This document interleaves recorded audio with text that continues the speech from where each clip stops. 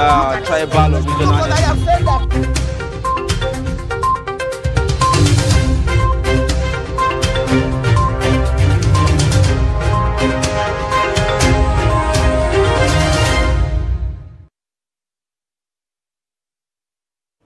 Welcome back to Daybreak Extra on Trust TV, and right now we'll dive into the national dailies. And as usual, we'll start with the Daily Trust newspaper this morning, and the major story there says investigation: how Abuja syndicate lured miner for kidney harvest. Very sad story there. We have riders saying 16-year-old tricked, coerced inside hospital. We worked with affidavit, that's according to the Alliance Hospital. Lawyer indicts hospital, says affidavit it's not the birth certificate. And also the police launch investigation. Now this is such a really sad story here. You'll find this on page 5 and 6 of the newspaper. There is cervical cancer. Access to vaccine will save Nigerian women. Indeed, you find this story on page 26 and 27. Now, beside there, under the news, there you'd see Qatar to build 500,000 housing units in Kaduna economic city.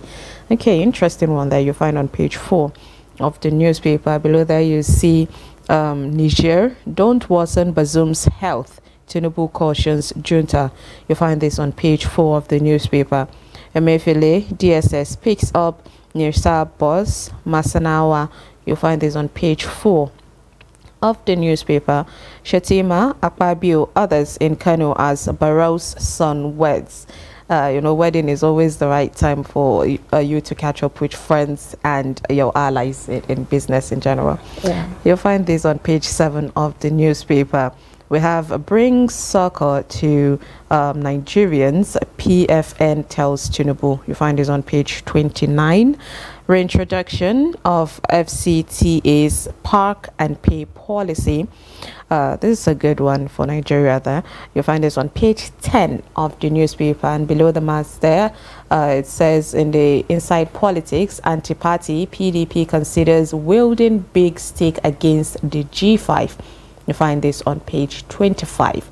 And on the entertainment segment there, it says Kannywood protecting Hausa language and the culture, according to Rasaki. If you want to find that story, you find it on page 12 of the newspaper. Now, these are some of the stories on the Daily Trust newspaper, so make sure you grab it. Okay, so moving on to the Guardian this morning. Up there you can see what they said: why young career-first women are increasingly becoming apprehensive of uterine fibroid. Ireti, the Nollywood actress, says she genuinely enjoys her career. That's actually a nice one to find a woman actually enjoying her career. It's nice. Banke Adebayo, every woman has capacity to achieve financial independence regardless of current circumstances. You can find that story on page 15. The writer there says subsidy: Imo, Abia, Enugu, Anambra, Benue, Delta lead states without clear palliatives plan. Now that's a tough one. And you can find that story on page 2. We will leverage on gas resources for economic expansion, says Tinubu. You can find that story on page 3. Pandev calls on president to address omission of Niger Delta Ministry. You can also find that story on page 3. Appeal court throws out Adeyemi's appeal to nullify Ododo's candidacy. You can find that story on page 4 of the Guardian newspaper. IOM raises alarm over surge in Niger Migrants Transit Center. That story is on page 4. Olubadan suspends Mogaji over land dispute. You can find that story on page 3 of the Guardian newspaper. This land dispute is really sad. Yes, about people who, after staying in an area for about 20 years, and then people just came from nowhere and are claiming that particular land and houses. Actually, we have agents that are actually fake. But not really for 20 years, though. Exactly. If you have a land, you should check on it. they can sell you a land that maybe they have sold to other people. You know, you could be occupying a place, you won't know, maybe the person really didn't actually come to claim the land, maybe they have other lands and what have you. It's not just about land, that happens even with houses nowadays. That's true. And I just saw a story that a woman actually lost her husband because of the dispute of land, or is it of course you would. Like, where do you start from when you feel like you've spent all your years in your career saving up to build a house in Nigeria at this time and age? It's such a sad situation. So you can grab the Guardian, so you can go through some of their stories this morning. All right, let's move on to the Punch newspaper this morning. There below the mast there it says ECOWAS army ready to invade Niger, say defense chiefs. You find this on page 14 of the newspaper there. Beside that, you see Lagos socialite apologizes and blames failed marriage for suicide attempt. You find this on page 12. This story is a sad story. I was following up on it, Fatty. You know, we just saw this socialite trying to jump, you know, commit suicide and enter the Lagos lagoon. And people were trying to draw her. And that was when the story started coming out that she and her husband had one of the most lavished wedding. Yes, lavished wedding in Lagos. And everybody was looking up to them. And it's not up to like some few years, I think. And then something happened. You know, that's the problem with actually putting your private life out there on social media, not just social media. You know, that's why it's good to hide certain things about your life, because when people tend to always be in your business, then definitely when disputes or, you know, certain things happen in your life, you would want to, it's going to be a tough one for you to handle. That's true. So, and with her case, I also think it was a case of not really knowing someone before you get married. Like, people just see each other and then you feel like you're compatible in just some few ways, and then you tell yourself, okay, fine, I'm okay to go. It actually has to do with the mentality and the background, like the upbringing also. We have families that actually tell us, when you meet the right man, you will know in 3 months, in 5 months. Nowadays, our brothers are telling us 1 year relationship is actually a no-no. In 3 months, you should be able to know if this person is for you or not. Is it though? There is no time limit. You need to get to know the person. It doesn't really matter how long it takes for you to get married. I always tell myself it's better late than, you know, never. I feel the main problem, it's not about the time you court each other before you marry. The main issue is not really like expecting change. You know, from your angle you're expecting the person to be stagnant. From that person angle, he's like, okay, I need to change. So when you people, the promises that you've made to each other right from before is changing, then you start seeing that this is not the person I married. And that's the reason why they shouldn't go into any relationship or marriage with a whole lot of expectations, because you will be disappointed at the end of the day. Just have an open mind there. All right, the major story there on the Punch newspaper says subsidy marketers demand transparency as ex-depot cost exceeds the pump price. The riders there says federal government insisting on current petrol price means subsidy is back. That's according to the marketers. Say subsidy inevitable to maintain current pump price at 568 naira to 617 naira. You find all the talk about subsidy on page 4 of the Punch newspaper. Below there you'd see I was duped by Norwegian agent, returned with nothing. That's according to a ex-midfielder. Okay. This is really a sad story. Page 22. You create a career for yourself as a footballer, save a lot of money, and someone dupe you. That is so sad.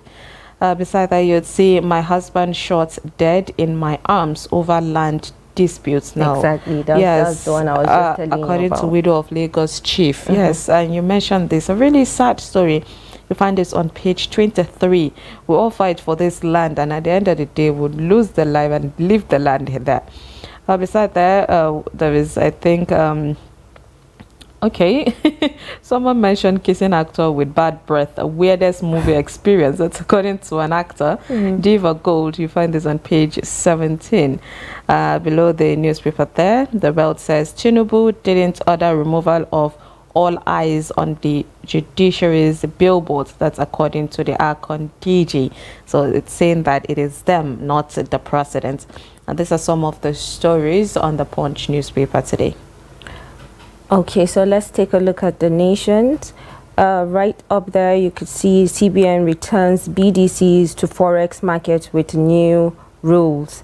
Niger, ECOWAS defense chief awaits instruction on the D-Day. So now we are waiting for them to give him a go-ahead to send the military. Yes, there's been a lot of threats and pressure on the military juntas of Niger. With the whole, we are coming, we are ready. All coming out, you know, to support the ECOWAS. And actually, they have a lot to, you know, to deliberate and to think about. They will solve it with normal, you know, just a very nice dialogue without going into, you know, bloodbath. Last week when I saw the Daily Trust reporting that they are actually ready for dialogue, I thought by now they would have come to a conclusion on what they actually want, if they are going to return the ousted president or not. At this point, you all know that if the ousted president is returning to the seat, then definitely Abdurrahman Tichani and his military group would definitely be scared, because no matter what, could be arrested. Mohamed Bazoum, exactly, Mohamed Bazoum is human. It will be hard for him to forgive or trust, so that could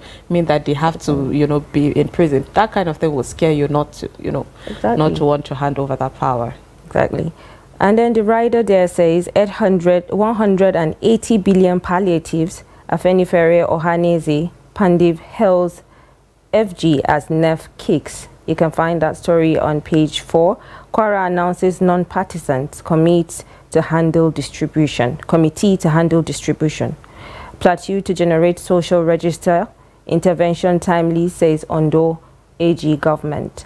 Why I was set free after arrest for coup against Abacha. You can find that story on page 21. Okay. This is said by General Onoja. So you can imagine. So now we're having people that tried coup and it failed. They are actually coming out because to say, if you should try coup, that means you are betraying your country. That's why. So it's better you try. When you try the coup, you better win, because if you don't, you know, you're not leaving a record to show that you actually took the step and you won.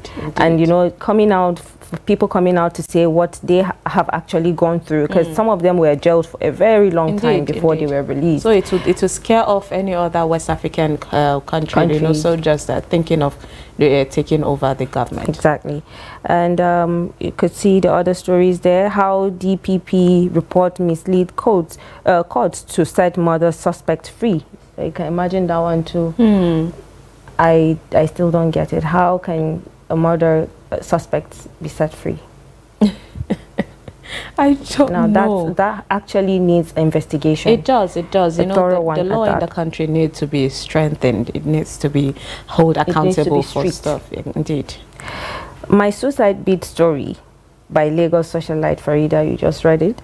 And we just talked about how we shouldn't be putting our lives out there. Talking about it would help. I mean, it was all because of she doesn't have maybe a counselor, someone she could share with. So it dipped. She looked so depressed. Not really, but you know, for you to be driven to suicide, it means you don't have people to confide in. I feel maybe she got tired of telling people. Certainly, she would have people friends. Weren't understanding her. You will not understand her, and she has friends that she could definitely share one or two things. And you know, we have good and bad friends, whether we like it or not. We are always around them. Some will tell you, oh, do this. Some will tell you, do that. Some will actually advise you to do things that could worsen your situation or to lessen it at the end of the day. So it's possible she didn't have someone she could share.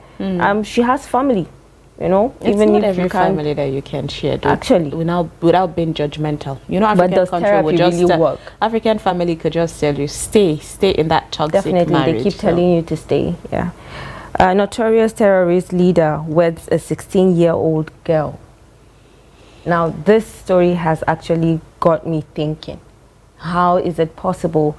Where are the families? Where are must have kidnapped her, or situations that happened in you know, Zamfara, where some parts allegations that this terrorist would actually put a fine for farmers. You know, I know we had that if they're story not able to yesterday. meet up, they exactly. So they get to punish you, take something from you. So, you know, any maybe particular village that terrorists take over, you don't really have a say. They own the guns to threaten you to do things. So that girl's life. I feel this is a huge crime. Aside being a terrorist, you're getting married to a 16-year-old girl that is not up to, without her consent. And that's a really huge problem. So you can find all these stories on the Nation's newspaper today. Do afford to pick it up. Okay, let's move on to the Blueprint Weekend. From the top of the page there, it says outrage as FCTA compounds citizens' woes with a return of pack and pay. You find this on page 26. Now, this pack and pay issue, you know, it happens in a lot of developed countries. But I think why people are angry about it is that it's coming at the wrong time. It's coming at the wrong time. That's why it's happening, because people are already stuck with no increase in the minimum wage, and then there is increase in almost everything, every other aspect in life. So already people are angry, and you're adding more responsibility to them, you know, more pay. So of course I understand where people are coming from. I hope that they could at least take a step back on this matter. Yeah. I beg your pardon. All right, let's move on to other stories there.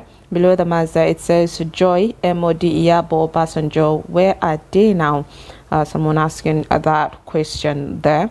On that, you'd see local equity market closes on positive notes and gains 149 billion naira.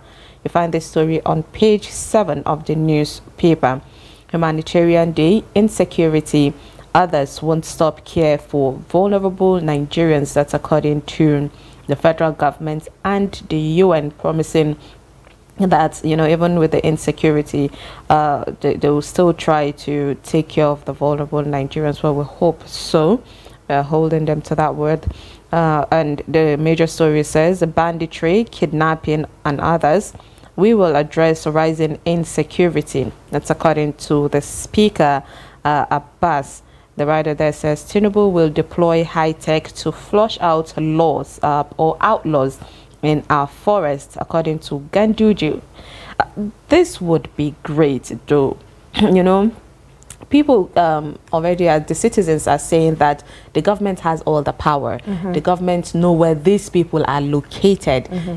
So if you don't make a plan to you know, bring them out, you know, deal with them, then that's why it kept growing. Before, when this whole insecurity thing started, it was little, you know, it started what. So when people saw that, okay, a lot of people are doing even worse and getting away with it, then I can do mine in a wouldn't say way. It was actually little, you know, thinking, looking back at when Boko Haram actually started, it was a hit back to back, you know, the killings, the bombings, and that was where the insecurity actually hit Nigerians like the most. And then even after he killed himself, the first and all that. But you know, definitely there are people that will still carry on. Yes. With the legacy. They wouldn't want about it to just don't start, because when you start, it'll be hard for it to be contained. A really sad one that we hope that the government would have you know, the strength to push and do this, because insecurity is really biting us deep in our country and is affecting every aspect of our life. Another writer there says 1,680 school kids abducted since 2014, and that's according to report. And people are scared of sending their kids to school. You kidnap kids and then and keep them with you, and you change these kids' life for what? You know, the trauma, yes. How would I put it? I mean, it? we've seen people, you know, have experience with bandits to be abducted for 2 days or 2 days, and some of them go psycho, like they need to talk to a therapist. Then imagine spending years over there. So they need therapy, but that's what I was asking you earlier. Does therapy actually help? Because at the end of the day, you speak, you go for the therapy, you still come back home. These people are not going to be there with you to watch you sleep. So does it really help? Sometimes there's a professional, process to it, and it definitely it's better than swallowing it up, because you're going to be stuck with the PTSD. A very sad one. There you find all these stories on the Blueprint Weekend. Now beside that, you'll see economic reconstruction, gas the enabling elixir in attracting the FDIs. That's according to Tinubu. You find this on page 4. How federal government can reduce tax burden on citizens, according to experts.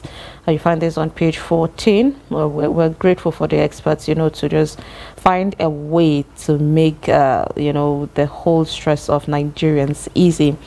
Beside that, you see, we didn't indict JAMB boss. Oloyede Reps Committee clarifies. You find this on page 17. Naira floating illegal, says Falana, and drags CBN to court. Okay, you find this on page 9 of the newspaper. And below the belt there, it says horror as thunder strikes, kills tea seller and customer in Kwara. You find this on page 9. Now, Fatih, this I can relate with. The rain last night was heavy. And I was in bed when I heard the strong thunder. I was actually scared. I shivered, and my thought was, oh my God, this is a thunder that when it hits a tree, you know that tree is going to fall off. Yeah. Exactly. So imagine it on someone. So I can relate on that. A very sad story there, for thunder to strike on someone. A very sad story there. Now, these are some of the stories on the Blueprint Weekend this morning. Okay, so let's look at what the Tribune is saying today. Olubadan suspends Magaji who sealed houses over land cases. I think almost all the newspapers are taking this particular dispute of land and issue. Yeah. Nominations open for 2023 Obafemi Awolowo Leadership Prize.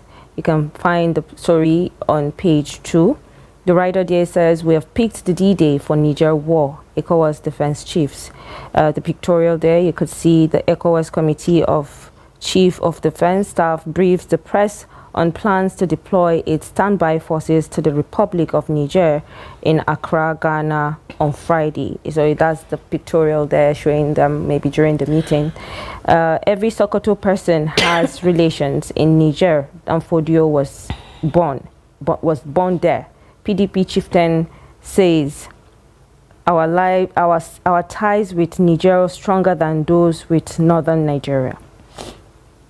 So what does that even mean? I don't understand. What they are saying is they have families that I think maybe they are intermarital. Yeah, between the northern Nigeria. Yes. There are people that actually are married to Nigerians, and there are Nigerians that are married to them, and then some of them have families actually. Not just within Nigeria has been the closest, to Nigeria, and the relationship has been strong all this while. So that's why, hence the reason why a lot of people do not want the bloodbath, the fights.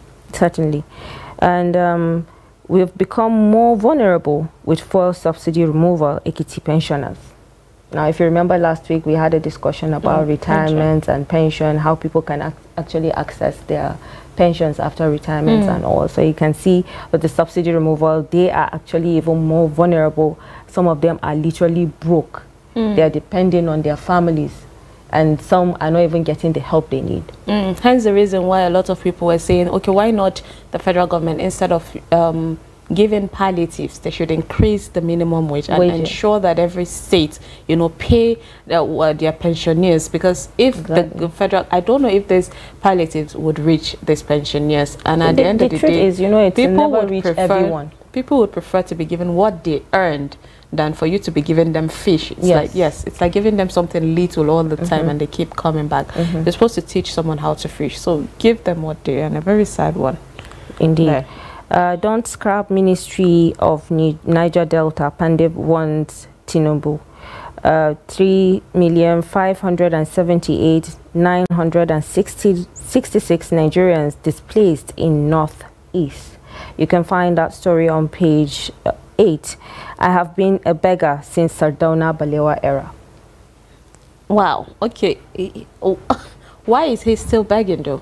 Is he cashing out? So that's, I'm dumbfounded by this particular story. Beggar since Sardauna. I don't think I was born. Yeah. I wasn't. What could have happened? I don't Because think my parents were even born. you know, the 21st century now, there are lots of work that you could do even if you're handicapped. You know, opportunities are here now. So at this point, I know he's old, but what? Certainly. So what kind of begging in the first place? It could be all those musicians that actually sing to beg. Okay. I'm sure certainly he cannot be a street beggar.